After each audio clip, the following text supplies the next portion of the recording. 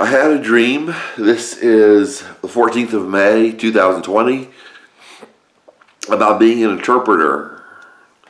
And I had, my roommates from the past were there. My roommates from college were there. And one of them was doing something, I don't know, Jeff was doing something, and Mike was on the phone. And there was a stack of books in Portuguese, like it had Portuguese in the books. And one of the books was a dictionary, Portuguese-English.